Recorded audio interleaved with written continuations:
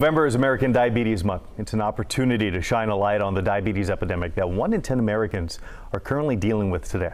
And joining us to talk more about this is Kaiser Permanente physician, Dr. Chris Stokes. Thanks so much for your time. So 1 in 10 Americans are experiencing diabetes. What are we seeing right here in California? So in California, we're probably seeing very similar numbers, mirroring the national numbers. We may see a little bit higher, however, because we're a pretty diverse state.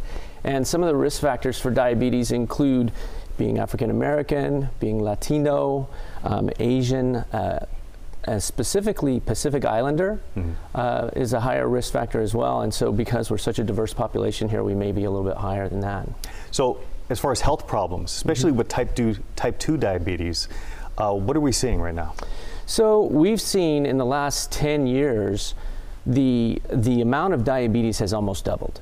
Wow. Which is quite a lot, and COVID actually contributed to that quite a bit as well.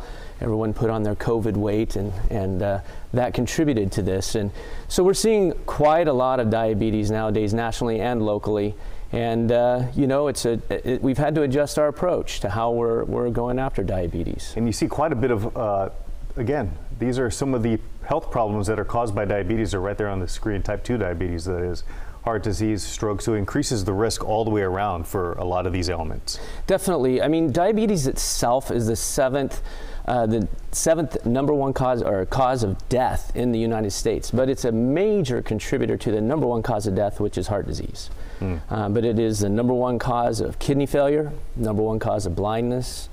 It's the number one cause of amputation of extremities, limbs and fingers and toes and stuff like that. So, and there are some myths. We talked earlier about trying to debunk some of these myths about whether or what causes type 2 diabetes specifically. You know, some folks may think, well, I shouldn't be eating sugar, or if I do have diabetes, I can't eat sugar. But that's not entirely true, correct? That's definitely not true. There are risk factors for diabetes, and the risk factors that really contribute to diabetes are a really poor diet, sedentary lifestyle, being overweight.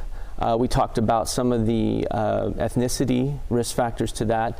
Also, family history can contribute to it, but really the most important are the lifestyle risk factors, which is sedentary lifestyle, poor diet, and being overweight. And again, there are some ways that you can actually lower your risk of type 2 diabetes. Definitely.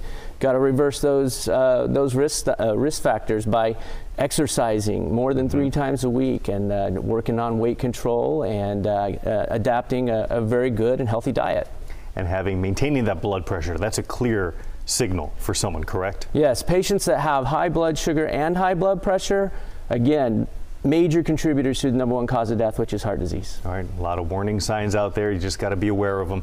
Doctor, thank you so much for your time this morning. We really appreciate it. Thank you for having me. My pleasure.